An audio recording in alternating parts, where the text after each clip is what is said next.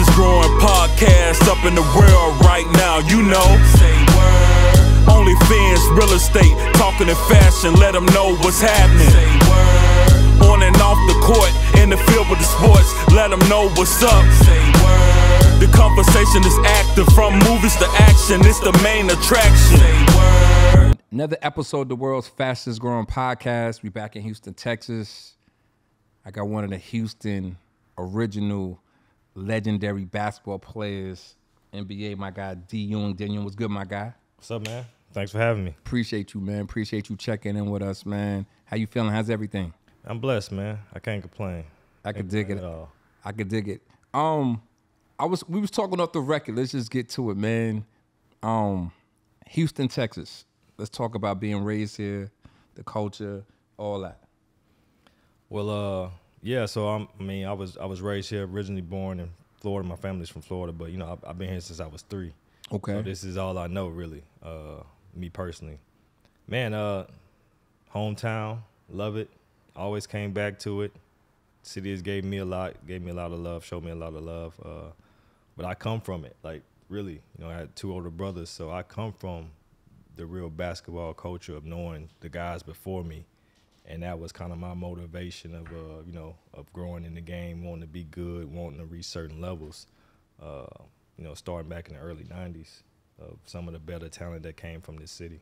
So let me ask you this: since you talk about your older brothers, who's the nicest out of y'all? The really was the nicest. We know you went to the league. You know what I'm trying to say? So we got to give you the pass, but who really was like the nicest out of y'all? Easy, and I give all due respect to my brothers because they helped shape who I became as a person and as a basketball player. But me, damn, D, you can gotta be known. You can ask everybody, like from a youngin', like everybody was like, yeah, he the one. Was they on you though? They was like beating you up, pushing you around? Abuse. Okay. Shout out to your brothers though. They got you to the league, man. For sure, it was abuse growing up. And then when I look back at it, like it was abuse. That's a fact. So what age? And I'm gonna say this though, because this is an interesting question. Who really put the basketball in your hand then? I say probably my oldest brother, Lorenzo. Okay, shout out to Lorenzo. Yeah, probably so. He was the oldest, and he was, we all were. So he's 10 years older than I am. And he got you by a decade. Yeah, and then my second older brother is 8 years older than me, so they're close. So he was the oldest, so he was the first to do everything just about. So yeah, I mean, I was just following in both of their footsteps, but basketball was really his sport. So that he. Did you play any other sport? Played football, played a little bit of baseball, but okay. I was nice on that gridiron. At Woolridge? No, I stopped playing when I got to high school. Oh, word? Yeah, I stopped playing them. It's amazing because and it's funny because I was just talking about my cousin, Mike James. He played football too, and I remember his coach made him stop in 9th grade because I used to go to football practice with him. He used to ride me on the handlebars because they used to practice in the summertime. Yeah, I don't regret too many things, but I wish I would have played at least a couple of years of football in high school. At least my first 2 years. Just get that feeling. Loved it. Football dangerous though, man. Like it is. I mean, they're trying to clean it up, but. Football super dangerous. And you also play baseball a little bit too? A little bit, just because I played quarterback in football, so they thought I could transition to be a pitcher on the baseball. You know what I'm saying? But it was only like 2 summers of that. I want to ask you this though. When did you realize you was nice? Because I remember I was in New York when y'all was in high school, when y'all was coming up, and we used to back then. There's no social media, there's no Instagram. You just hear about it. We hear about the famous Woolridge. But what age did you realize like you was that nice? I mean, it's different now. I mean, it's different back then because it wasn't a whole, like we from Texas, and Texas back then wasn't considered a hoop culture. So we didn't have a hype like you might have in New York or Chicago. New York, right? New York was hyped up back in the day. Yeah, we didn't have that hype coming up. So everything for us was like grind. Like, man, they still don't believe. It's terrible now. So, you know what I'm saying? Now it's So now it's like Marbury. Now guys get the benefit of the doubt because they from Texas. Yes, popping. You know what I'm saying? But I'll say probably after my 9th grade year. So your freshman year? Like after my freshman year, like going that summer when I started playing, because I played 17U off the gate. Okay. So I want to stay there for a minute. Your freshman year, that team that y'all had in Woolridge, arguably like one of the best high school basketball teams ever in high school. Let's just be clear. Yeah, I'm pretty sure you know that. Can you repeat that though? Because I'm just saying. You're not even from Texas. Listen, arguably one of the best high school teams ever. Texas, so this is non-biased. Listen, I'm not biased, but we all know Willow Ridge, that team that y'all had is arguably one of the best high school basketball teams ever. When did you guys come together? Was you guys, because I know TJ's from Baytown, right? Right. So did y'all start early AAU? Let's paint that picture because everybody can say we cheated. Yeah. All right. It sounds like you guys cheated. I don't want to go there. All right, but so TJ's from Baytown. Okay. He's the only one outside of everybody else that was on the team that wasn't from Mo City. Okay. TJ moved to Missouri City the second half of our 8th grade year. 8th grade year. Right? I didn't know TJ then. Okay. He's at the rival middle school. I'm at one middle school. He's at the rival middle school. Okay. Both middle schools, when they go to high school, they come together. They combine. Right? And this is this is in Mo City. This For y'all don't know. Yeah, this is in Mo City. Okay. Right. So he was at McCullough. I was at Missouri City Middle School. Okay. I knew of TJ, but didn't know TJ. So 9th grade year, I'm supposed to go to private school. I wasn't even supposed to go to public school. Wow. Not even, you know what I'm saying? I wasn't even supposed to go to Willow Ridge. Can you imagine that? If that would have happened. Right. So God, it was God's plan. And so, long story short, I end up at Willow Ridge. I don't know TJ's there. I know everybody else is there because I went to middle school. You know what? Get there the first day, I'm like 2 weeks late to school because I was supposed to go to private school and stuff fell off at the last hour. And I see him. He like, yo, what you doing here? I'm like, man, what you doing? I'm like, I live over here. What you doing So y'all was here? surprised to see each other? Absolutely, because everybody had heard through the grapevine that I was supposed to be going to private school. Oh, wow. Right? So to see him at the school and then him seeing me thinking I was supposed to go to private school, that's when we really connected. We had played together that summer before a little bit, but that's how it really all came together. His family moved to Missouri City the end of his 8th grade year.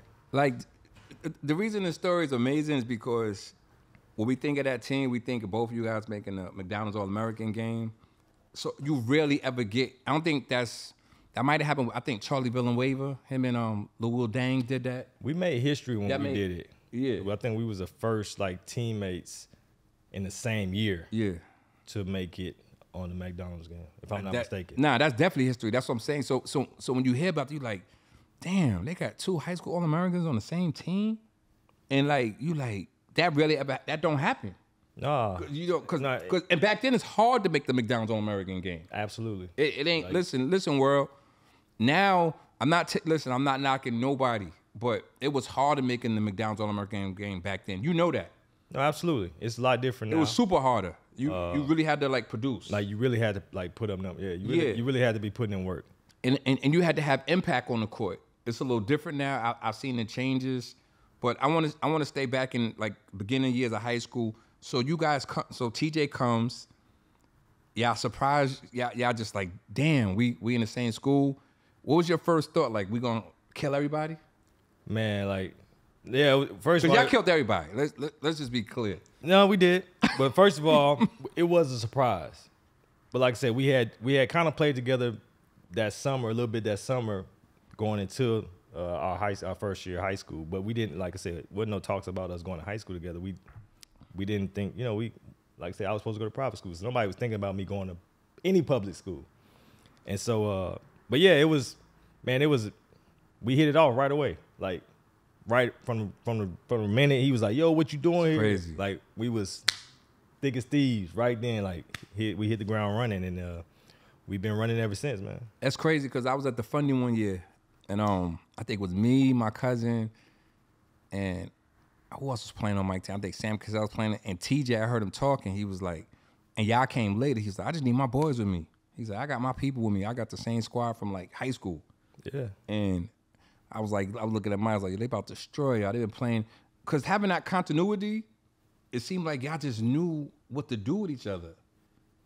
And like. No, I mean, and it comes from time. But also, him being who he was as a player and a point guard, it made it easy. Yeah, he's a pass-first point guard. Pass-first I was point like guard. that in my day. Right. For the record. You know what I'm saying? Was very unselfish, man. Always trying to help his guys. And then up here, like his IQ was like none other, along with his talent. But, yeah, man, he made it easy, man. And for me, I wasn't a guy who needed the ball. Like, I wasn't trying to play his role. Right, I was a scorer. All right, cool. I'm gonna run the wing. Let me Give me that rock, bro. I want to know this because, like, you're a scout now. You've been around professional basketball forever. How did you guys not bump heads though? And I ask you that because D Ewing, you know how it is, and you know how it is. Like, you nice, he nice. You see it all the time. How did you guys? I've never heard about you guys ever getting into it. Great question. For real? No, great question. And I tell TJ this all the time. He like, what you mean? I tell him this. I say, man, if we was who we were in today's basketball, in today's culture and time, right? We was in high school right now, had the same talent, the same hype, that whatever, and the same accolades. I say we probably wouldn't get along. Ooh, I never heard nothing about y'all because of the hype and media and this and that, right? Now we was going through that back then, but it wasn't no platform for people to broadcast their opinions. Yeah, right. You know, when we first getting started, we had our family. They both, he should pass you the ball more. His family might have been saying, I should, you know what I'm saying, I shoot too much, right? But me and him never had, that never got between me and him. But now, as a guard, combo guard, whatever, everybody think they should have the ball. Now I got a guy who has the ball all the time. Now there's kind of might be some friction, like, I need that rock. Because you don't hear guys saying, I'm a two guard no more. I'm a shooting guard. Nah, times have changed. Right, everybody's trying to be a point. If you're a guard, everybody's trying to be a point guard or a combo guard or the playmaker, right? Everybody want the ball in their hands. Not too many people are cool with running the wing and be like, all right, man, I got a guy who's going to pass it to me and I'm going to do what I do off the wing. Nah. So that's why I say, like, in today's time, we might have had some friction just on how the landscape of stuff is developed. Man, it's just crazy, man. I'm a big basketball head, so like I said, my cousin went to the league, so all we did was watch basketball. We paid attention to everything. And I used to be like, I told my cousin, like, yo, these dudes you'll never hear nothing about TJ and D Ewing ever getting into it, yo. And they both like stars. I think that happens. No, absolutely. A lot of it though comes from like who we are. All right, you know what I'm saying? Like to our core, like we both genuine, good people, dog. Like I said, I've always grown up minding my own business. Facts. I ain't worried about what you got going on. What you doing ain't affecting me. I ain't worried about it. So I never was envious or jealous of, what people were saying about him and the praise he was getting. And I think vice versa. You know what I'm saying? I don't think he was ever, like I said, from day one, man, we was always love between us. We've never had no argument about no like stuff like that. If we argued, it was about like, man, you playing like, you step it up. You know what I'm saying? Get your game like, right. Yeah, get your game right, TJ. Or, just competitive, us competing against each other or, on a video game or something. Like, other than that, we ain't never had no real, like, I don't mess with, no, we ain't never had no situation like that. So y'all going into your early years, 9th, 10th grade. Did you play varsity in 9th grade? So, yeah, yes and no. Okay. So the start off the year, we was freshmen playing on the sophomore team. You and TJ both? Me, TJ, and like four of the freshmen. Okay. Right. We had a crew that came. We had a crew. So everybody just talked about it. We had a whole, like, it worked because we had a whole team. Okay. You know what I'm saying? Like, shout out to Ivan McFarland. I was about to say, where's Ivan at with this? So shout out to Ivan. Ivan's not at our school yet, but he wasn't in yet? Ivan's from Mo City. Ivan went to my middle school. Okay. So you know what I'm saying? So that's a whole nother story. It sound like, I don't know, D, it sound like something going on here. Ivan went to my middle school. Okay. Right? Ivan went to, mind you, Willie Ridge wasn't popping before. Yo, y'all had a squad, though. It do sound suspicious. Before the fall of 1997, Willie Ridge wasn't what it had been prior to us getting there. Now, Willie Ridge has a long history, prior to, but between like 94 when they won it with Paco and Ansu Cisse and all them, my OGs, right? Yeah, that's my guy. After 94, Willie Ridge took a decline for like 3 years. So that was another reason why I wasn't looking forward to going there. Okay. Right? So that's, all right. So I kind of revived the school, though. Absolutely. And y'all definitely put them on the map because we was in New York and we heard about Willie Ridge because of y'all. Absolutely. I mean, yeah, absolutely. Not to, like I said, Willie Ridge was already doing great things prior to, but yeah, it took a steep decline. But yeah, Ivan was from Mo City, went to Missouri City Middle School. He was nice too. Like myself, people forget. We had 3 pros, NBA players, on the same public high school team. I remember. Ivan McFarland played in the NBA. He went to the league too. So, that's yeah, crazy people though. Forget that fact when they talk about who the best high school team in Houston. You sound like you want to get something off your chest. We here, man. I'm just saying, like, people forget, like, what we really had. Listen, let me ask you this. What was your overall record at Willow Ridge? 75-1. Did you hear that? What did you say? 75-1? We would think we won like 65 game winning streak. I don't even like if somebody tries to have this debate, because let's say we're a podcast, and they'd be like, well, there's another high school basketball team in Texas that can even compete. Like, you can't say nothing, because it takes a lot to be a team. It takes chemistry. It takes like a way. It takes all type of ways to bring a team together. But 75-1, who'd y'all lose to? I won't name that school. They know who they are. That's their claim to fame. But shout out, you know. Was it like upset, or they just y'all just wasn't feeling it that day? Nah, it was a lot going on. But they got us. So you tell me y'all would have been undefeated the whole entire time? Yeah. Like when I mean, we older now, right? When you hear that record though, and y'all sitting back, y'all don't just be like, damn, it's hard to win 10 games, yo. I mean, I appreciate it, man. But like I said, I think we enjoyed it while we was doing it. And we stayed, you know, like I said, we never really got off track. So it's like our story is unique, man. Our sophomore year, because like I said, we didn't really play as freshmen that much. So our sophomore year, when we all started, like everybody was on varsity for the full year. I think we was like, let's say we was like, I don't know, 24-3 at the time, right? Mm-hmm. And we had to forfeit our games. Word? With the whole stuff going on in our school. Okay. Saying we got guys, you know what I'm saying? Like we had a whole issue. And so we had to forfeit our games. And That's crazy. A lot of people thought we was good enough then, you know, to win it all, whatever the case may be. But so yeah, so basically 75-1 record is our last 2 years. Okay. So yeah, so what y'all won, like 3 straight championships? 2 straight championships? Yeah. Okay. I want to ask you this though. In high school, who's the toughest player for y'all in high school? Carlos Hurt. Oh, that's my guy. I just talked to him. Yo, shout out to Carlos, man. Easy. Word? Easy. That's an easy answer for me.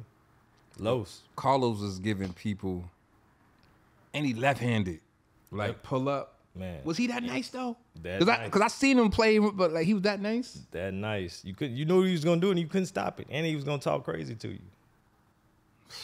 That nice. Left in and out, pull up, tray. Get to the basket. Wow. Wasn't fast, wasn't athletic. Just a hooper. Could get it done. Yeah, so let me ask you this. Y'all didn't play against Rashard yet, did y'all? Yeah, my freshman year we did. So when you was a freshman, Rashard was what? Senior. Got to see it. Up close. See, this is the thing, though. I tell, like, Houston, it's a lot of ball players now. I moved here in 2005. I remember when I used to go to Lucas every summer. Shout out to Lil John John. Like, you know what I'm saying? And y'all played against Lil John John too, right? Yeah. Yeah, John was on our AAU team. I don't even want to have this conversation about who's the best guard, because John gonna be calling me like, man, you know He not. Oh, he gonna talk that mess?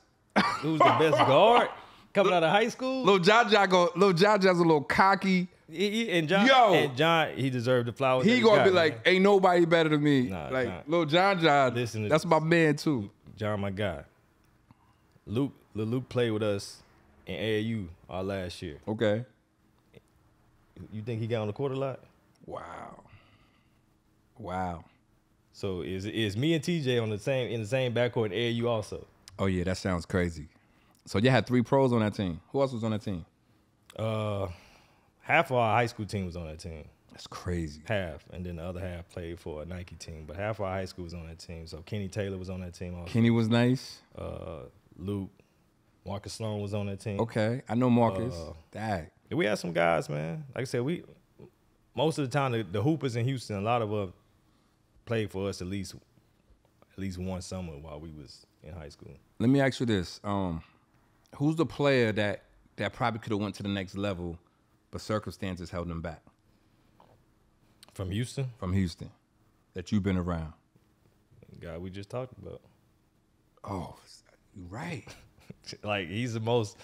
But you know why? Most prominent one right there. But you know why when we look at because he still was at McDonald's, he still went to Louisville. Right, but you know, like I mean, he's still like. But if circumstances are different for Los, yeah, his career is a lot different. Yeah, You know what I'm saying? He has his opportunities a Yeah, lot. you're right. He has a You're lot right. more opportunities to actually fulfill that dream.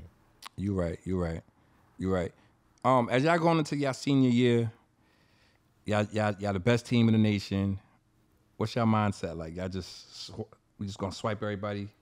Well, to correct you a little bit, we wasn't ranked the best team in the nation, but we knew we were. Okay. So once we got ranked as a high school team after our start of our junior year, we always got ranked. We was ranked number 2. Okay. So we finished number 2 as a junior, and then we finished 2 as a senior. Okay. But that's only because back then there wasn't no national high school schedule that we were allowed to play in. Right? So we never got to play Oak Hill, who was number 1 at the time. Ooh. You think they would get y'all work? No. Wait. Hold on. Before we go back, D. Ewing, who's on that Oak Hill team around there? Let me see if I remember. So It's like- guys that I know that was on that team were Billy Edlin, who went to Okay. Syracuse. He was nice. Nice. Rashard Caruth, McDonald's All-American, Okay. that went to Kentucky. Those 2 I know for sure. Now, whoever else they had, Okay. I'm not sure. You know, Oak Hill be having. Oak Hill be having a. Yeah, they be having a crew, but They be having a lineup. Oh, Shagana Jop was on that team. Oh, word? Big Okay. fella, Yeah. McDonald's All-American, drafted out of high school. Yeah, he played with the Mavs. Yeah. Yeah, I know. So I know they had them 3, Okay. but now I don't think they would have beat us. Do y'all think? I'll be all over the place. Do y'all feel like a Willer's team would be any Oak Hill team? Yeah. Yep. And that's, I mean, you know, they got guys.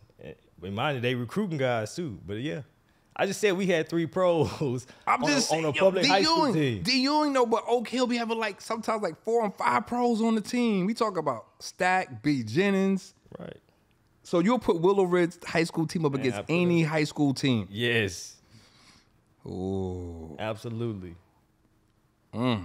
Easy. D. Ewing, they gonna have something to say about this. That's cool, and we can't do nothing about it. But easy. Them What we Oak- did in high school speak for itself. So it's not like I'm talking out my. And that's you know a what I'm fact. Nah, that's a easy. That's I mean, a fact. that's a easy. You whoever Mount Verg, any of these, like easy. That's a fact. 'Cause everybody just not before we go, but everybody just talk about me and TJ.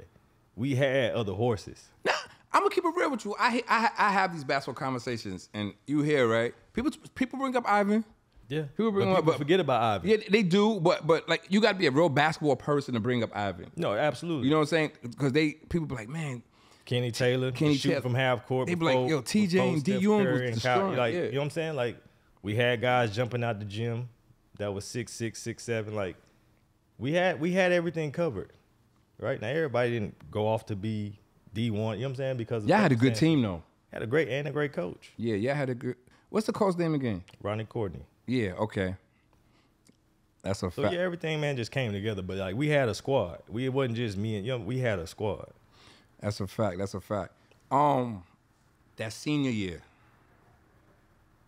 y'all named McDonald's All-Americans. Did you and TJ? I want to ask this question because when y'all get the letters, they come to the school back then, right? Right. Did y'all get them at the same time?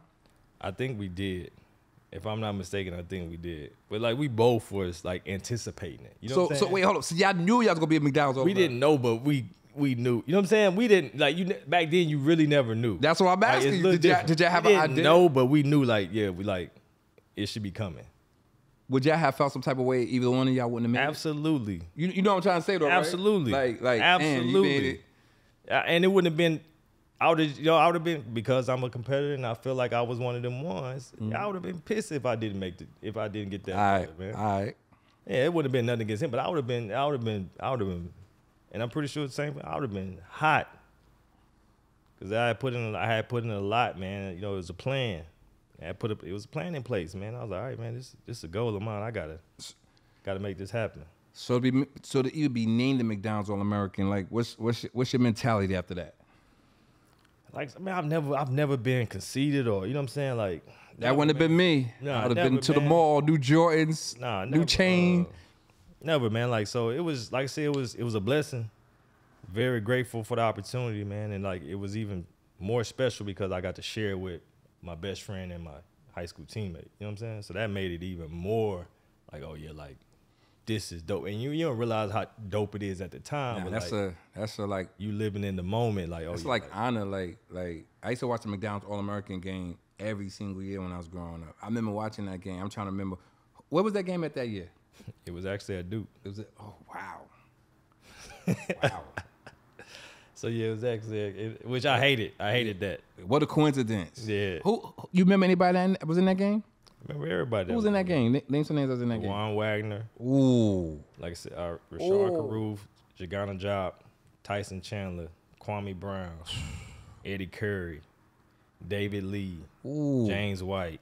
Shout out to Jay White. That's my guy. Mo Williams. Shout out to Mo Williams, who was on the show. That's my guy too. Aaron Miles. Dang. Jawad Williams. Wow. Jawad, he went to North Carolina. He from Ohio. That's my guy, yeah. That's my guy, yeah. Yep.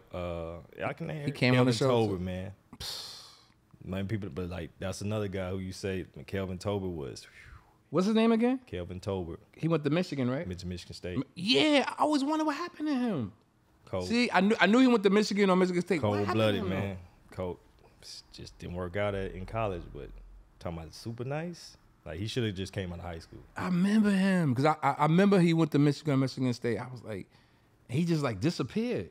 I might be missing Julius Hodge, New York guy. Bronx, that's my guy. Julius Hodge, man. Juju was in that game. North Carolina State. Yep. See, I was such a basketball like head. I used to know. I knew what school everybody was going to, because in the All-American game they put the school on the bottom of your on the tickler like unknown. Did you know where you was going in? Yeah, I had already committed. I committed going into my senior year. By the time school started, I was already going to Duke. What was your hold up before we would go there? Because none of us really liked Duke growing up. Let's just keep it real. Your visit to Duke, and could any other school? Would you have went to any other school? Yeah, I mean, I only took one visit. Okay. So once I got the call from Duke, I shut everything else down. Oh, you ain't going nowhere else? I just went, yeah. Oh, damn. But the other serious opportunities for me would have been Kansas. And had stuff really falling apart between Duke and Kansas. Arizona was on the table. Arizona? But Okay. Kentucky, a lot of people, Kentucky was like, I was all in to go to Kentucky. They were stacked, too. Before Duke and anybody, I was all in to go to Kentucky, but they messed that up. Man, what's so special about Duke, man? I tell people, man, it's the fact that prior to when he retired, we had the same guy in charge who was really good, one of the greatest, if not the greatest of all time. Definitely top 5. He was there for 40 years, 41 years. He's type 5, man. So that plays a part into why Duke has been good for so long. Along with the fact that, yeah, you getting the top talent every year, but you've also had the stability, the leader, you know what I'm saying, there for the same time, who's, for the most part, has been very capable of doing his job. Yeah, Coach K is like a super. I never been around him. How is he though? Like, is he just like does he just demand so much out of his players? Like, he seems so cool. Like, just like OG, like, Coach K, yes. Now the Coach K that was the last few years and dealing with NIL and one and done, that Coach K a little bit different, a lot different. Okay. But the OG Coach K that I played for, the Coach K that was the 80s, 90s, yeah, very demanding of getting in your face. Absolutely. Is he like Bobby Knight? No. So okay. he's like Bobby Knight, okay, but smarter. Okay. Right. Okay. You know what I'm saying? So he understands like it's certain stuff, intense. Okay. Military, but you know what I'm saying? West Point background, but he's smart. He's not gonna do not hitting no kids or putting his hands on his players. Bobby Knight was tripping. Yeah, he's not doing Rest stuff like peace, that. But yeah, very intense man, and I say always prepared. Preparation, motivation is like his number 1 and 2. Like, you're gonna be prepared, and he's a great motivator. You go to Duke. What's that, Cameron Indoor Stadium? Mm-hmm. Is that still there? Still there. That joint's small too. Yeah, it felt like you're inside of a lunchbox, like way smaller than what it looked like on TV. I know. I've been there, and it's like mad loud. You ever been there? Yo, that joint is the loudest. I've never seen nothing like it in my life, yo.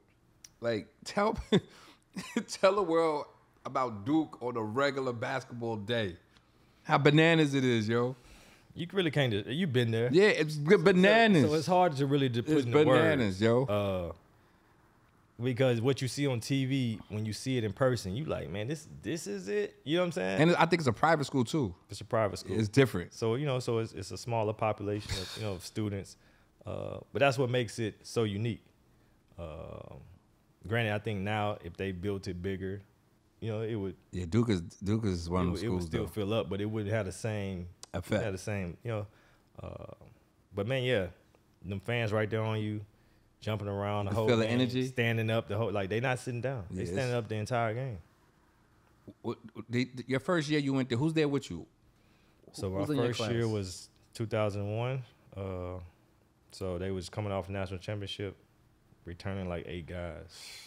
So Jay Will, Chris Duhon, Carlos Boozer, Mike Dunleavy Jr. Damn. Dante Jones. Damn. That was the starting 5. What's the practices like? Like playing against Dante, Duhon, Jay Will, like, and you coming in, you like the freshman. Was they like only freshman? Was they giving you hell? No, they couldn't. But no, I mean, they wasn't them type of dudes. You know Okay. Like I didn't have to do. I wasn't really no freshman, rookie hazing. Like I don't even mean by that. I'm talking about like on the court. Oh yeah, I mean, was they like, man, they're older and they're experienced. Yeah. And college. When you first go to college, you really not big. You're not physically. You're not physically like really ready. Jay Will was so nice. Jake, man, I tell people all the time, man, he's probably the most talented player, if not like one of the most talented player I played with. Word? Like super nice. I remember him back in the day. I was like, this dude Jay Will is like destroying. Like he's what guards are now. Yeah, he's definitely. But he was ahead that of his time. in the early 2000s. You remember Jay Will? Right? He got caught. He had that motorcycle situation. If he don't get hurt, if he don't have that accident, man, I think he has a very, very bright NBA. Chris Duhon was nice too, though. Yeah, Dewey was nice. My guy, man. Duhon was nice. I used to like Mike Dunleavy Jr. I ain't gonna lie. I used to like Mike Dunleavy. I just always felt like, I don't know, I feel like he got a pass for a lot of stuff, but I used to like his game. No, he could play. I felt like he did. I feel like he played right. No, he did. He could shoot it, dribble it. I felt like 6'9", legit 6'9". He's 6'9". He's super tall in real life. Dribble, pass, and shoot, and that's before that was even a term. Yeah, like he was dribble, pass, and shoot back then. Boozer's on that team. Boozer, his son is nice. You see his sons? Yeah. Oh my God. Yeah, no, they both can play, man. They both really good. They're both really good. They Boozer don't get no credit he don't get that credit either though. He was easily 20 and 10. But you got to know though. Like if you know, you know. He was like 20 and 10 for a couple years. Nah, maybe more. Like if you know, you know. I'm gonna tell you something crazy. I was somewhere and people were saying that Carlos Boozer is the best forward to come out of Duke of all time. People were saying that. People were saying that he's the best power forward to come out of Duke of all time. I've heard people say that. Better than Elton Brand. That's a tough. I don't know. Yo, better than Elton Brand. And I played, like I said, I grew up watching. Yo, I'm a Duke history, so played with Booz, and Booz was nice. Who's nice? Mind you, I played against Booz in high school, so I saw a different Booz that a lot of people ain't even ever saw before. I saw Booz on the wing. So he was like that in high school? I saw Carlos Boozer on the wing in high school. He's always seemed so big though. Yeah, but he always was light on his feet and athletic. Okay. You know what I'm saying? But I have to get that edge to EB though. Elton Brand? I have to give it to him. All right. I get that edge to EB. Okay. And if we really, really talking about the best power forward or big to ever come from Duke, it's Christian Laettner. Hands down. I forgot. He from New York. Where he from? He upstate New York. It's not even close. Christian Laettner. A lot of people lost money because of Christian Laettner, man. Not even close. Yo, a lot of people. Shout out to Bobby Hurley family too. Shout out to Danny and them. So you stayed all 4 years at Duke, right? Yep. Did y'all win in them years? Nah, man. Didn't. Came up short. My junior year, we lost in the Final Four. Who'd y'all lose to? UConn. Who's on that team? Ripping? Loaded. No, that was way before me. That's 99. I'm trying to think. Hold on. Let me try to see if I know basketball. Who's on that team? New York guy? I'm trying to think. A couple of New York guys. Was Dyson on that team? No. I'm trying to think. I gotta talk about boy AJ Price. He from my AJ Price from my neighborhood. I'm just trying to think who on that UConn team when UConn won. Ben Gordon. He was on the Talik Brown. Talik. He from Queens. I just said there's a couple of New Charlie Villanueva. Yeah, he was a freshman. Houston guy, Emeka Okafor. Oh, they had a squad. yes. Yeah, they were loaded. Yes. They had like 7 pros on that team. Three Yes. of them didn't start. That's true, because Charlie V was a freshman. Yeah. That's when Emeka was destroying. He went to school with John John. Yeah. I remember John John was like, yo, he wasn't like that in school. Was, man. Look, yo, John John was like, yo, he wasn't like that when he was in school. Nah, I remember when I found out Emeka was at UConn. Yo. And I was like, huh? What? You know, he's like a brainiac. They like, their family's like real scholars. Like, but I never get John John's like, yo, when we was in high school, he wasn't doing none of that. No, he wasn't. I mean, he was just big and, he could rebound and shot block, but he wasn't scoring. Was he the number 1 pick? Was Emeka? Was he? He came out the same year of He came out in 04. Was it Dwight Howard? No, I don't think so. Maybe it was. I'm trying to think. If it was, he wasn't number 1. I'm trying to think. But he came out in 04. After they won it that year. So either he was number 1 or number 2, because I remember they kept saying, like, is he going to be number 1 or Dwight Howard's going to be number 2? You know, he wasn't 1 then. If 04, he wasn't 1. Emeka just seemed like he really didn't have to play basketball, though. He just seemed like he was just Some guys don't, man. He just seemed like he was number 2 behind Dwight Howard, right? Yeah. See, I told you. I knew it was something like that, because I used to watch all the drafts. I mean, he's like, is Orlando going to go with Emeka? And Charlotte drafted him, I think, Emeka. He's another Houston guy. Another Houston guy. Shout out to Emeka, man. So, but he really wasn't outside like y'all, though, was he? Nah. See, that's crazy. Nah, he wasn't. Number 2 pick, and like had to destroy college basketball. You know what I'm saying? Like that's amazing, though. Like, y'all probably was like, yo, this dude came out of nowhere. He was just same thing with Lil Jon, though. Like, Lil Jon was Lil Jon because, everybody knew his dad, and Lil Jon was always in the gym. So everybody knew Lil Jon. But Lil Jon, he didn't have the hype, and he wasn't ranked coming out of high school. Lil Jon had something different, though. He to me, like, I used to go to his father workouts with my cousin all the time for years. To me, he just was around it. He was absolutely. To me, his environment was nothing but basketball. He was groomed. He was right? and it him paid, and Ja. He was one. He got better as he got older. He was little, though. He got his roses, you know what I'm saying? He got his flowers as he got, he got rewarded as he got older. But, he stayed with it, man. He got better and better. He was little, though. Like, John really killed it when he went to Oklahoma State. Yeah, I remember. He was talented. Matter of fact, his team was we all in the Final Four together. Y'all in the Final Four together? Wow. UConn, no, they lost to Georgia Tech. Wow. Lil Jon lost to Georgia Tech, and they semifinal game, and we lost to UConn. So 3 teams had somebody from Houston on the team. That's crazy. That shows you. I think that's when Houston kind of changed with the basketball world.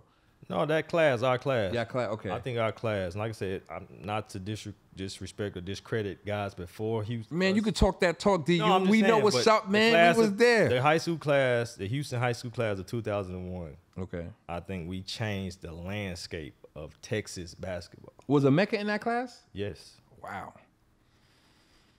And but also you got guys in Dallas too. But I'm just saying that Houston class we had was like, we had a lot of D1 guys. We had 4 or 5 pros in that class alone. Lawrence Roberts was in that class. Lawrence Roberts, wow. NBA pro. You know what I'm saying? Wow. So you stayed 4 years at Duke. Y'all unfortunately didn't win. That's crazy. I had a squad. Going to the draft. How many teams you had to work out for? I think I did like 12 to 14 workouts. When y'all was working out, did you have to go up against anybody, or was it just individual workouts? No, that's the individual workouts be for the top 5. You know what I'm saying? Also, when them guaranteed, they know you going top 5. But now when you gotta really make it, damn, you going up against somebody. Who you remember some of the people you had to go up against? I went up against Lil Jon a couple of times. Word? Yeah. Damn, that gotta be crazy. Nate Robinson. I had to work out with Nate Robinson. Nate? Who else I done had? Nate Robinson. Raymond Felton was in the workout. Ooh. Jared Jack was in the workout. Jared Jack, wow. All my workout. Salim Stoudemire was in the workout. Ooh. I always thought he was gonna be like, I thought someone's gonna do more too though, Salim, man. Like got game, but for a lot of guys who don't make it, man, it's situational. That league is different though, man. It's situational, man. There's a lot of guys got talent. Like I said, I told you off air, when you got talent, it's easy to get to league, and in relevance to how hard it is to stay once you get there. Right. So a lot of guys are just situational, man. If you're not in the right situation, then it's gonna look like you the one out of place. So draft night, you at the crib. Did you know where you was going? Did you know you was going to LA? No, I didn't. No, I was projected to go from anywhere to mid to early second. Okay. Mid first round to early. Okay. Was you concerned when you was dropping? Or you were just like, man? I wasn't really concerned. You know what I'm saying? I wasn't really concerned because I thought I had a chance to go to Houston, hometown team, which Who they take? they took Luther Head. Wow. They took Luther Head. Yo, he's like 400 pounds now. Really? Yeah, he's super big. That's my guy too, though. Shout out. Yeah, I haven't seen Luther in a minute. Yeah, he man. gained mad weight. He's super big. That's my guy, though. Luther was nice, though. Yeah, Luther was. That's Luther crazy, was though. really good. But yeah, they took Luther Head. So it was like a couple of teams I thought I had a chance to go to, like in the early 20s. Yeah, but I mean, it was meant for me to be in LA. So you get drafted by the Clippers. What's your first thought? Where's your mind at? Because we talk about being drafted in the NBA. I was talking to my boy AJ Price. He from my neighborhood, and I was just like, just being drafted. You know what I'm saying? Like, where's your mind at when you just hear your name or just see your name on the tickler? Man, it's really like, it's just a joyous moment, like relief. You know what I'm saying? You kind of like you let a lot out. You know what I'm saying? But yeah, man, I was blessed to have that experience, blessed to hear my name called, blessed to play in the league, you know, for the years I did. But I tell people a lot too, man. Like, it was also a gift and a curse for me, how I look at it, because I was blessed to get drafted. Right, team took a chance on me, but also the team I got drafted to wasn't the best. So wasn't one of the best organizations at the time. Is that when Donald Sterling was there? Yeah. Oh man, how was that? Like, cause I'm glad you said that, because people don't realize sometimes it's about the system you get drafted into and the team you get drafted on. It could make or break your career. Absolutely. I mean, if depending on what situation you go into, it can make or break your career. For 90% of the players in the league, it's about the situation they get to. The other 10% are your all-stars and superstars. Facts. But 90% is a role player who has to be in the right situation to succeed. Now, you got some one-off situations where guy just, still super talented and but like for the most part, you're not in the right situation or you're not in the right role, and it's not gonna work out. And this is 2005 Clippers. Who's the vets on that team? So that summer after the draft, they ended up signing Sam Cassell, my OG. Sam I am. Yep. He used to get work. Mobley. I just had Cat on the show the other day. Yeah, they ended up signing Sam Catino. Then you had Corey Maggette there. Okay. You had Elton Brand was there. Ooh. Those were the real vets at the time. Okay. Chris Kaman, a young Chris Kaman was on the team. Chris was nice. Chris was super nice. Chris was so nice. Super nice. If he took the game more seriously, man, Chris was nice. Chris would have killed everybody. A young Sean Livingston was on that team. Ooh. Yeah. Now we had a squad our first year. Guys was healthy. We had a squad our first year. We had a really good team our first year. Walter McCarty. Like, I had some OGs, man. Vin Baker. Like, I had some. Shout out to Vin, Connecticut. I had some real OGs. Like, I had some real OGs. I played with Tim. Tim Thomas was on. Shout out to Timmy Tim. My guy Howard Isley. Wow. I had some real Anthony Isley went to Goldwire. Boston College. Yeah, I had some real OGs, man. What's your welcome to the NBA moment? Welcome to the NBA moment. Man. It's tough, man, because I didn't play as much as I wanted to, right? So, you know what I'm saying? I was sparingly getting minutes here and there. I played quite a few minutes my rookie year. But I would say, man, it's tough. And it wasn't really a welcome to the moment. Like, I realized early on in preseason, like, it's doggy dog for real out here. It's real out here. Like, yeah, like guys, you like, oh man, he ain't that nice. Everybody nice? Man, everybody can, like, guys that's playing, they can go. Mind you, this is a different era. Mm-hmm. So this is an era where you got guys like Lindsey Hunter, Shout out to Lindsay, right? Mississippi. Like guys like that, like them the type of guys like I would say like my walk to the league moment. Like guys like Lindsey Hunter, I'm coming in, he a backup, I'm a backup. He picking you up full court at whatever age he is. You know what I'm saying? And you think I'm 22. You think he not that nice though, right? Dude chest was so like dude was so strong, man. He bump you with his chest, knock you all off balance. Guys like that, like Bobby Jackson. I didn't have that walk to the moment where like, you know, we talking about a super love, like guys like that, Bobby Jackson, Derek Fisher, you know, them type of guys. I got a story for you though. If we talking about welcome to NBA moment, and it wasn't like at this time I'm starting, actually.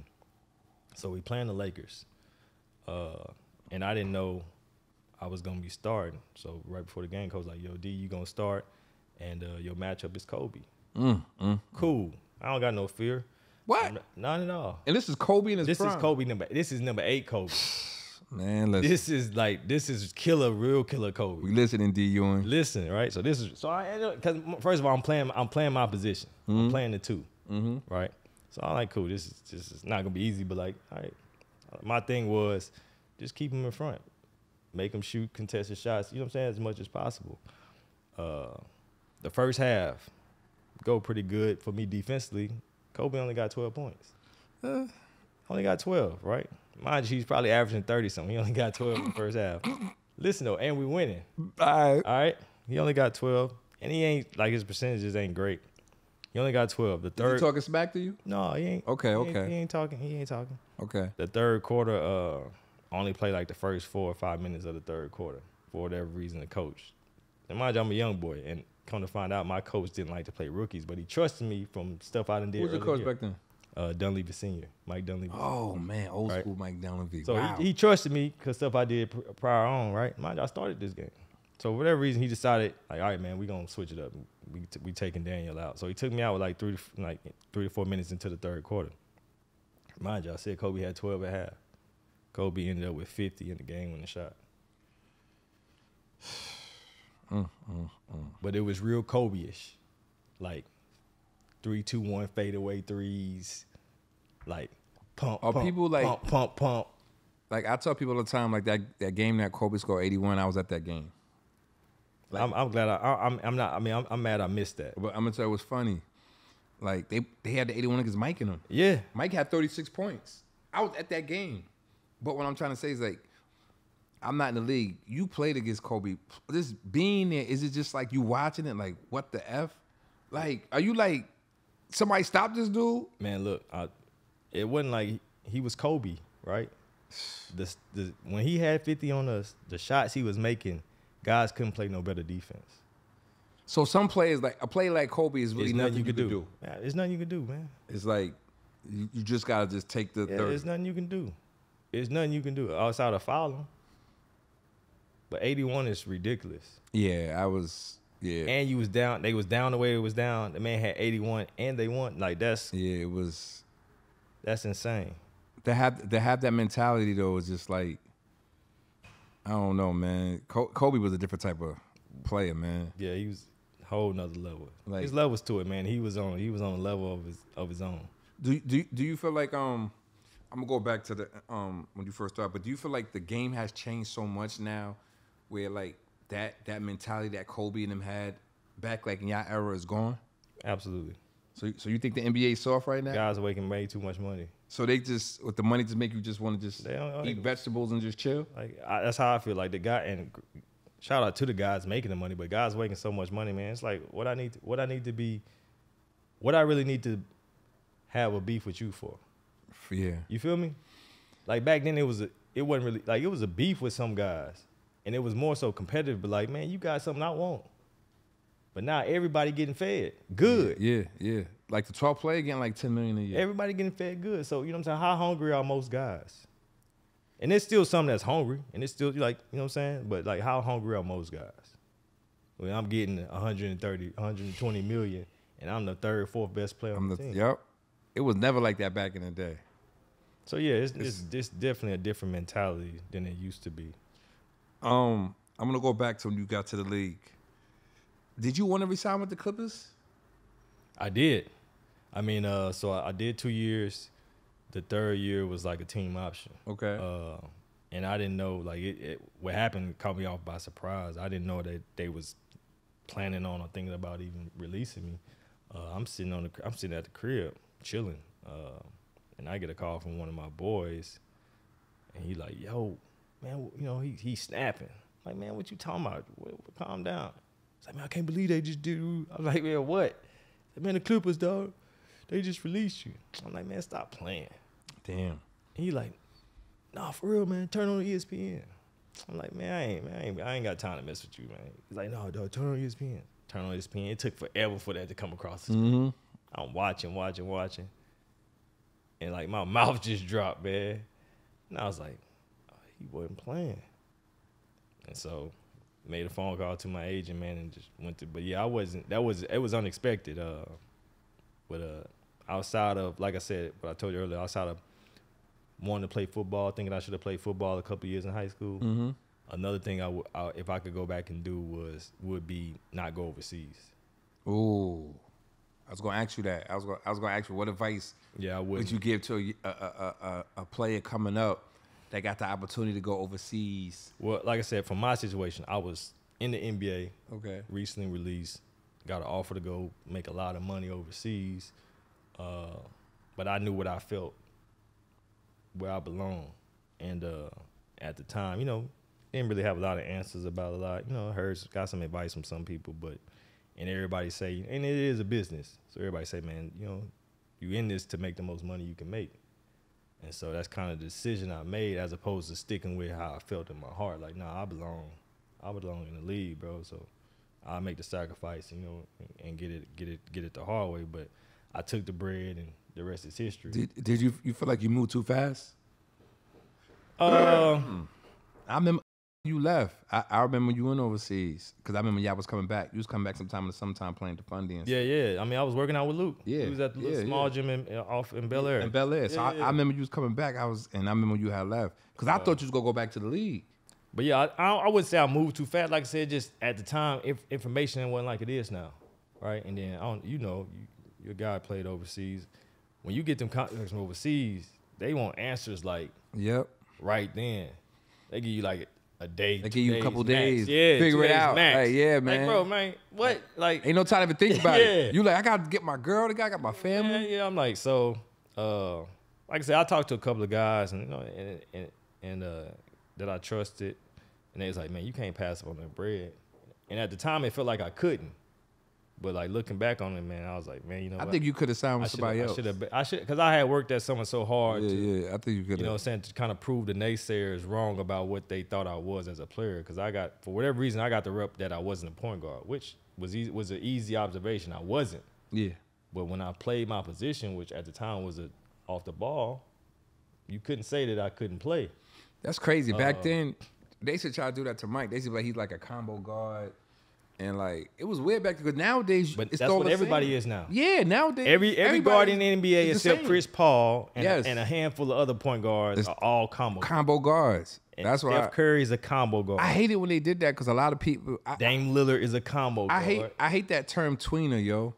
Yeah, that was like They a don't say negative that no term. more. No, they don't, because now you get to be a combo. Yo, it's mad. Shout out to my boy Reggie Freeman. It's mad people that didn't go to the league or couldn't like stay in the league because they considered him a tweener. Because they was like, he's not a 3, he's not a 4. You know how to be on the draft. Yeah. We don't know what position he's going to play. He's too small to play the 2, and he's too slow to play the 1. You be like, nowadays, dudes are like 6'8" playing the 1. Well, nowadays, man, I think the league has just went to the fact that they let a lot of guys, which I love. I mean, they let a lot of guys just play to their strengths, more so worry about what they can't do. At least the good teams do. Okay. If I'm going to draft you, man, all right, cool. We going to work on what you're not good at, but we going to put you in positions that allow you to be good at what you do first, as opposed to, you know, putting you out there and putting you in a position where you got to use your weaknesses. So you would give the advice, don't go overseas, try to try to stay in the league? I wouldn't give that advice. Okay. Like I said, it's different for each individual. Okay. I started in the league, so that's why it was much harder. Okay. Now, I would tell a lot of guys, like, if your first opportunity is to go get a bag overseas, I know what you mean. go get that bag. Yeah. Because you'll understand that journey a lot better, and it'll prepare you a lot better if you get a chance to go to the league. But if you touch the league first and then you don't want to go else, overseas. man. Yeah. Nah, it's not even. You can't even compare that. Why is it so hard to get back in the league though? Like once a person gets waived or released, it seemed like back then it was hell to get back in the league. It is. Yo. Like, now I think it's I think it's a lot easier. You think? I think it's a lot more opportunities to get back Man, now it than seemed it like used to be. It seemed like once you out, you out. Back then, yeah, once you was there, it was hard. It was very hard, rare that G. you seen a guy play in the NBA and get out early, especially early, and then get back in. Now, I mean, you got guys in and out. You got the G League now, who's like, you know what I'm saying? It's a farm system for the NBA. So all right, cool. I can go within G League. I can put my work in there. I could possibly get called up. You know what I'm saying? And it's still opportunity. It's still situational. But then now a lot more eyes, and the world is a lot smaller now. So now we know what's going on in Europe now. We can watch Europe. You know what I'm saying? We can watch EuroLeague games. We can watch Euro Cup. Like the NBA eyes are. They've always been over there, but like they really know what's going on. Yeah, they really know what's going on now overseas. So that makes it a lot. I think it makes it a lot easier for guys to have opportunities to get back stateside. What made you into becoming a scout? Man, because I really didn't ever see myself as being a coach. You ain't want to coach? Nah. But I see you sometimes doing the broadcasting. Yeah, that's what I really thought I was gonna get into once I stopped playing. Okay. Grew up a big fan of Ahmad Rashad, right? And I wanted to study broadcasting journalism when I went to school. So I was like, all right, you know what, man, let me try it. Okay. And I tried it, got some opportunities, liked it, enjoyed it, and then COVID happened. And so that kind of threw everything in a tailspin. Mm-hmm. And then after that, man, I was kind of scrambling. All right, man, what I'm gonna do now? Because I was already at the bottom of the totem pole, getting started in that industry. Okay.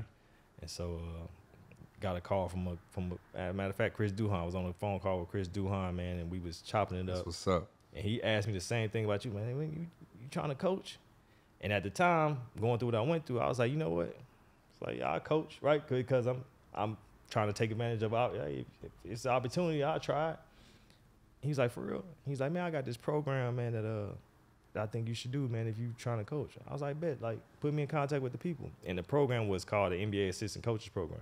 That's dope. So it helps guys and women trying to, transition into coaching. It gives them that platform to network and get their experience of doing that and being around the different NBA personnel and GMs and assistant GMs and at certain NBA events. And I went through that program, and shout out to everybody that's a part of that. And I went through it with the mindset, like, all right, cool. I'm in this program, and I know what it's guided to do for you. But I was like, can you guys help me? Because I would prefer not to coach. Right? Can you guys help me kind of go into the front office direction? And I think I was one of the first person to kind of had that vision of using the program to do that. And they helped me with that. And that's kind of dope. how I got on.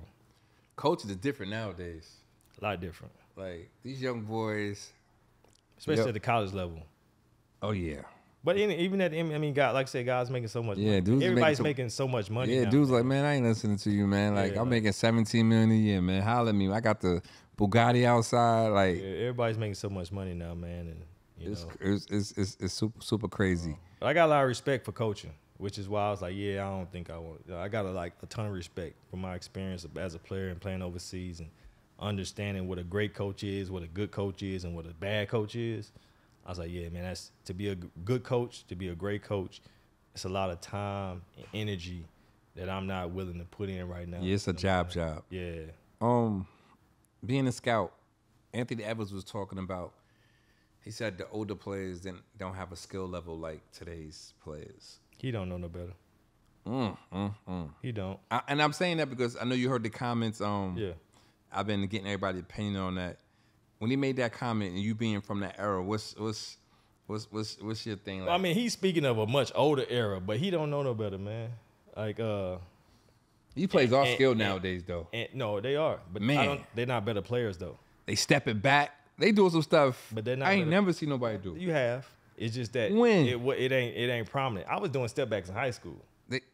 but not like They like triple 7 step foot. backs. They They doing like triple step 7 backs. foot. But yeah, the guys been doing step backs. Guys been doing fillets and like, come on, man. Like what? Come on, Jordan was one of the most finesse layup guys we've ever seen. What I'm saying is like the older era are better basketball players, but some of these stuff these dudes are doing. And that's what I said. Yeah, they Oh are. my They are super God. skilled, and I don't think they're more skilled for sure. I don't think they're more talented, and they're definitely not better basketball players than an older generation of players. And Anthony Edwards is one of them ones. So that I'm not bashing. I'm just saying he 22 years old, man. He didn't see no. You think he's skilled though? Absolutely. Okay. Yeah, he's super skilled, and he got game. Okay. Like he can go get it regardless. But no, he's super, and he's getting better. Yeah, he's nice. No, he's getting better. He seemed like he from the old school though, because he played with that that mentality. He has that mentality. And he be talking trash to everybody. That's what makes him. I think that's what makes him more special. He has the mentality like, man, I'm coming to kill, and he doing it with a smile. You know what I'm saying? But he's like, I'm coming to kill.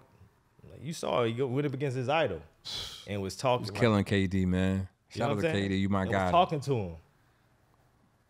But yeah, that's what makes him special. Who's some of your favorite players right now? Ant is one. Okay. Really like SGA. Ooh. Super nice. Ooh. Wemby. I throw Wemby in there. Okay. Man. Wemby's super nice. Man, I'm going blank. But it's a lot of really good. I like Luka. Wemby cursed what's the name out last night? I like Jokic. Paolo. Like Paolo. Ooh. It's a lot of people don't be talking about Paolo, man. They gonna talk about him. People don't like. It's like people don't be talking about Paolo. Like Jason Tatum, he don't probably get the love that he deserves. But like they disrespected him this year, man. They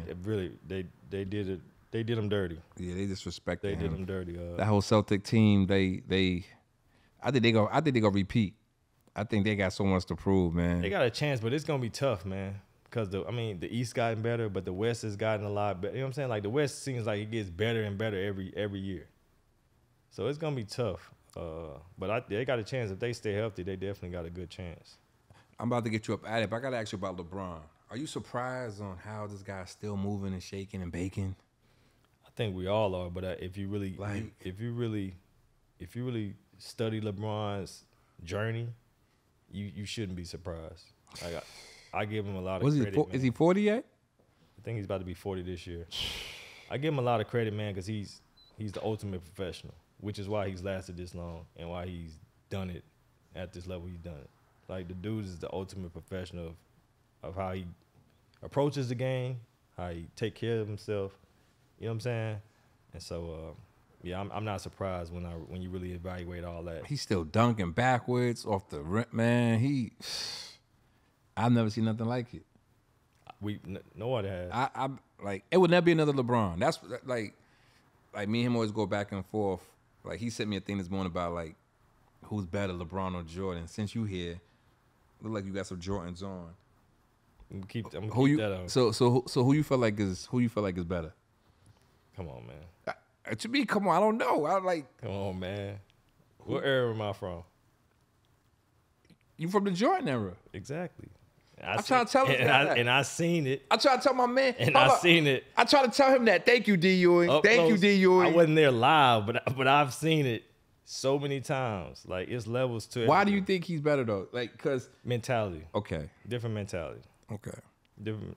Taking nothing from Bron, man. Bron's one of the greatest ever. He's on Mount Rushmore. But it's, for me... Jordan is like... For me, it's Jordan than everybody else. We ain't even gonna say much else. I'm gonna ask you a couple questions before I get you up out of here. Put you on the spot, and then we done. First question is, who's the best basketball player to come out of Duke? Grant Hill. You sure? I'm positive. Kyrie Irving. Kyrie Irving's so nice. I wonder if Grant Hill will actually say that. He might not, because he's a humble, modest guy, but Grant Hill is the best basketball player that's come out of Duke. All right. Another question. Kyrie or AI? Ooh. Man, you giving me some tough questions, man. Great questions. Great questions. Kyrie or AI? That's tough. That's tough, man. That's super tough. And I love them both, man. I'm going to go with AI. That's a tough one. It is. But Are you going AI because totally of the different. culture? Are you going AI because of the culture? Nah, I mean, or, but nah. just skill-wise? Because Kyrie got a following, too. Right? Kyrie's done a lot, you know? I think I've seen Kyrie do stuff I've never, ever seen nobody else do, ever. But see, all right, so we talking about skill, just like you said, who's the I was best? saying just basketball-wise. Yeah. Just But basketball-wise. at the time, we saw Allen Iverson do stuff that had never, you know what I'm saying? His crossover was something that nobody had ever seen at the time. Yo, I seen Shaq the other day, right? And this is like my first time really seeing Shaq up close. And I was just thinking about AI playing against him in the finals. AI like my size, a little bit bigger than me. And I couldn't imagine even going up against Shaq in the finals. AI was a monster. Like, run up against Shaq, like, trying to go for a layup, like. Yeah, AI was a monster. So I'll say AI, and I give AI the edge because I played against AI. Okay. AI in his prime, AI in Philly. You know what I'm saying? So Okay. But Kyrie, man, super dope, super talented. Like, can't take nothing away from Kyrie, but that's a tough one. We're going next one. T-Mac or Anthony Edwards? Oh, my goodness. Dude, really? That's a great question, though, yo. That's a great question. Shout out to T-Mac. That's my guy. Man, come on, man. I'm not answering that one. I want to start because what I want to do, I want to go the younger against the newer, like T-Mac or Anthony Edwards. So these questions are getting unfair. I mean, T-Mac or Ant Edwards? To be determined. you ain't got no answer? To be determined. Ant Edwards still so young in his career. T-Mac is a Hall of Famer. So, you know what I'm saying? Like, Okay. Anthony Edwards, his body of work ain't enough yet to say. That's fair. I keep it like that. That is a tough question, though. That's super tough. But, like, yeah, Anthony Edwards too young in his career to be comparing him to any, you know. They comparing him to Jordan right now. I mean, the charisma, you know, his athleticism. We understand it, but he ain't that. I'm gonna keep it big man. Shaq or Akeem? Oh, for me, that's easy. And no Oh, disrespect. you from Houston? Yeah. Exactly. Yeah. For me, that's easy. Dream all day. Greatest center of all time. I could dig that. Next one is gonna be an interesting one. Vin Baker or Sean Kemp? And they got traded for each other. And Vin Baker's nice though. yes, like, Yo, you got to know basketball. You gotta to know. That's that, why I though. threw that question. Like Yeah, that's one of the ones. Like, And that's why I was like, said that was my OG. Vin Baker was so nice. But Sean Kemp though, the athletic, like Sean Kemp, that athleticism, man. 15, 17, like, yeah. I could dig. It's the last one. Dennis Rodman or Andre Drummond? Dennis Rodman. That was the worst one. Nah, I mean, Nah, that ain't even close. are you going by rebounds? I'm going by rebounds, resume, like everything. Mind you, You heard what Andre Drummond said the other day? but Wait, you already said though? That's why I brought it up. I didn't. Oh, he said he's the best rebounder of all time. And That's why I brought it up. And he's You heard him say that, T? And it's not even. He's not. No, he said that. He ain't even top 5. He said that like he's been saying that I'm the best rebounder of all That's time. fine. Yeah, that's fine. But he's not even top 5. And I've been seeing. I was like, yo, He's doing this. He and not taking nothing away from him. He getting the job done. He's still in the league. He's still, you know what I'm saying? He's an NBA player. Respect. But he's doing this in an era where ain't no bigs. that's a fact. Yeah, Dennis Rodman is not even real big. yeah. Dennis Rodman's a small forward. Dennis Rodman's like 6'7", 6'8". He's like 6'7". He's a beast though. And mind you, he started his career as a 3. Mm-hmm. Right? This man transitioned to playing the 4, played some 5. You know what I'm saying? Like small ball. We talking about small ball 5. Like, and was still the best rebounder in the league. One of the best defenders of all time. Nah, that's not even close. Tough. Man, y'all heard my man said, this Say World podcast episode probably gonna come out today, matter of fact. You know what I'm saying? It's Thursday, new episodes drop on Thursdays. Subscribe, like, share. My guy D Ewing, I appreciate you, my G. Oh man, blessings. We up out of here. The fastest growing podcast up in the world right now, you know. Say word. Only fans, real estate, talking in fashion, let them know what's happening.